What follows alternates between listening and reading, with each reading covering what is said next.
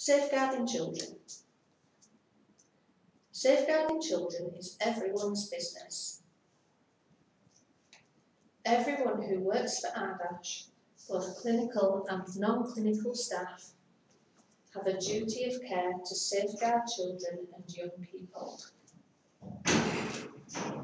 Section 1 of the Children Act 1989 makes the welfare of the child paramount. This includes the early consideration and promotion of the child's well-being.